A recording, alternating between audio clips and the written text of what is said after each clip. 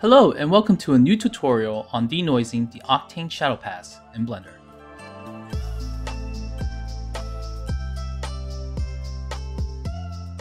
I'm going to start by opening a scene that I've been working on in the past. This is a sci-fi car that you've seen before if you've been following my channel. So I'm going to click and turn on the Octane preview window. And you can see that it is working. And I'm going to quickly check the settings.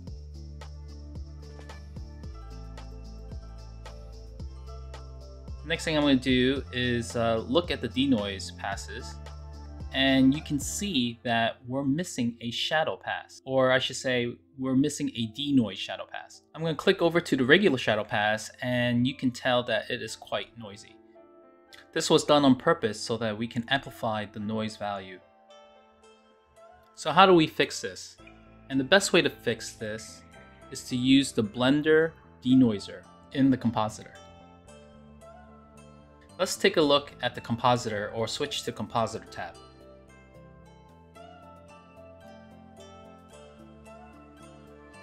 I'm going to do a search for the Denoise node and drop it into the node tree. So the node requires 3 input: image, normal, and albedo. You only need a normal image for the denoising process to work, but if you give it a normal pass or an albedo pass, it will try its best to preserve more information or more of the detail based on those 2 passes.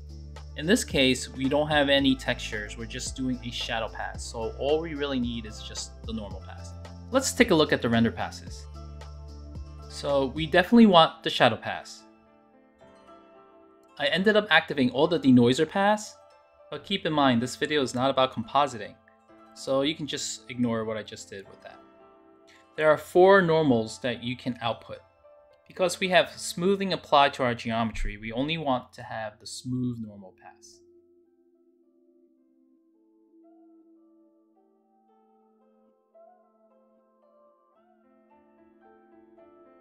I've already had these passes activated previously, so you can see from the render layers node that the passes are all listed.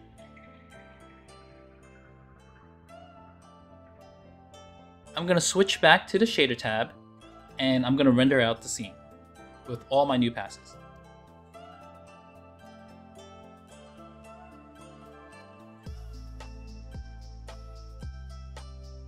Let's view the passes individually to make sure that everything's okay. What we want to make sure is that the normal passes was rendered out. And you can tell that the normal pass is important because it helps define the edges of the geometry, which is going to help us to prevent blurring or smoothing over those edges. I'm going to save the image to my desktop, but I'm going to use OpenEXR multilayer so that I can keep everything in one file.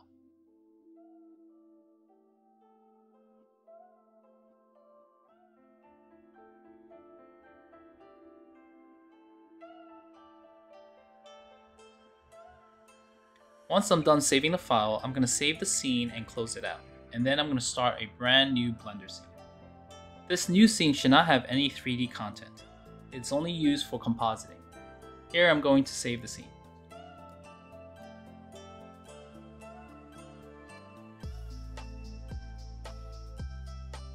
I'm going to activate Use Nodes and drag in my car render image.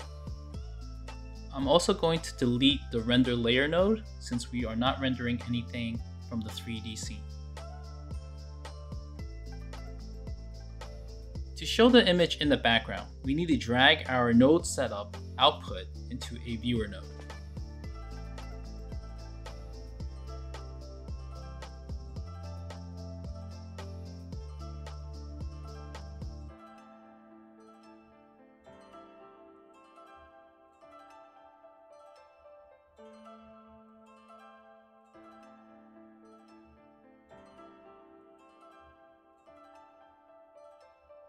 On the image node, I'm going to change the layers to view layers so I can expose the Octane shadow pass and also the normal pass. I'm going to plug these outputs into the viewer node just to see what I'm getting.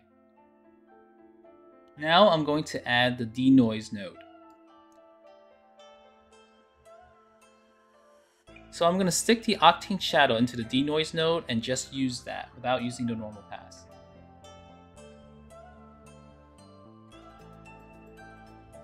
The result is that you can see that the image is denoised now, but there's some artifacts. Some details are missing and it doesn't look all that great.